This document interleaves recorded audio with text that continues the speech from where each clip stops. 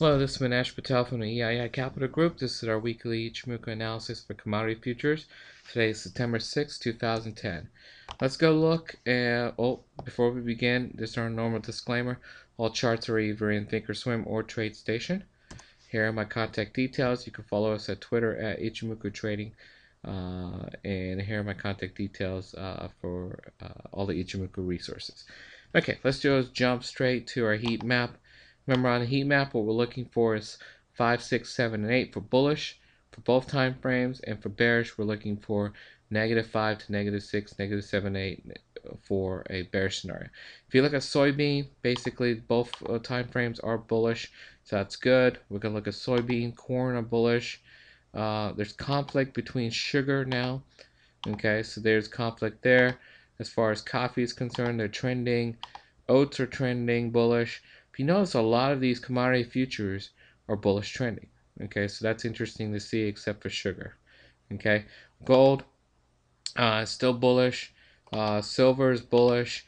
Platinum is on the weak side. Okay, and then if you look at oil and gas, basically they're bearish. Okay, so let's go look at some of these commodity futures in Thinkorswim, and let's go and start scrolling down through some of these.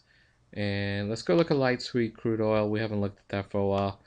Let's go look at the weekly time frame first. As you can see from the weekly time frame, we're basically in the cloud, but we're just sitting there going sideways. Nothing at all at all.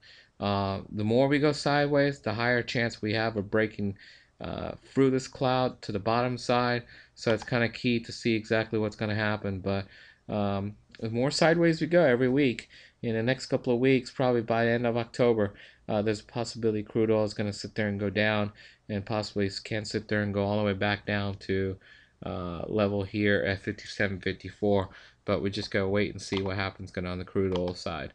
If you look at the daily time frame, it does look like it sat there, came out of the cloud, did a pullback. The pullback still hasn't come in, retested low. This could be a real retested low, but you're really looking for a trade opportunity right down here. If it breaks that, gets to the 70.49 level, there's a possibility you could sit there and enter a bearish trade and keep your stop very, very tight going down. But if you look at here, there's all these little minor levels all the way down. So really all the way down below until it gets below 67.13, there's all these minor supports too.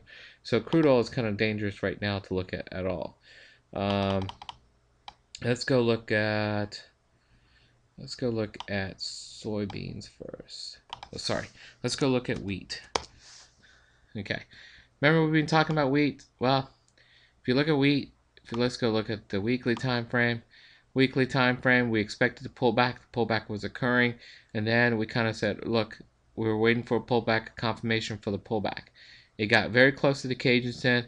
In fact, on last week at the very bottom, it got all the way down to the Cajun, touched, and then sat there and yanked all the way back up. Let's go look at the daily time frame.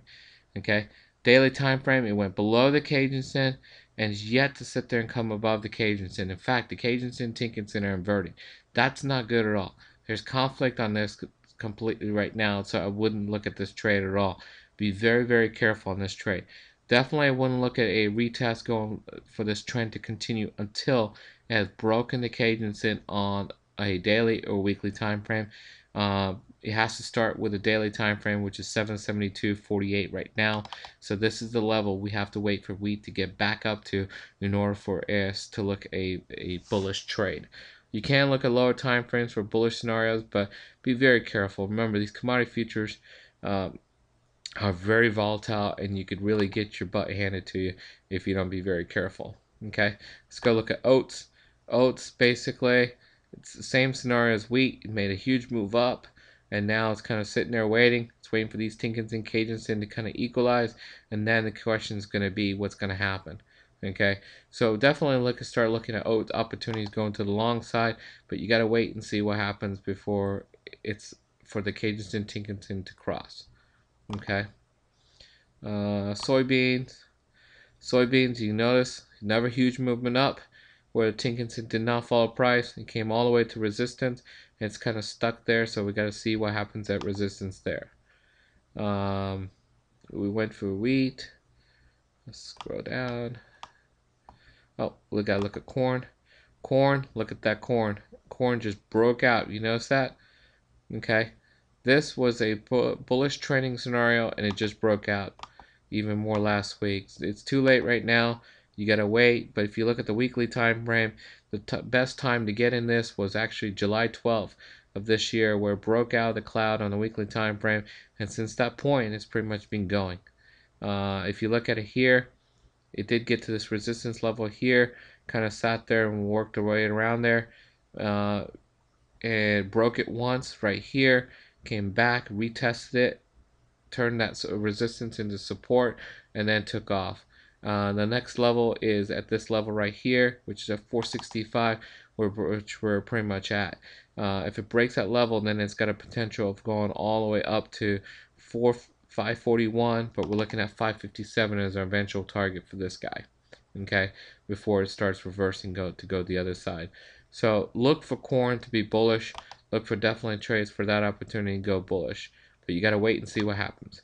30-year Treasury bond, you could kind of see what's happening here. It was bullish trending. Remember, we told you to be very, very careful because this thing was way, way overextended on the bullish side. And exactly what happened.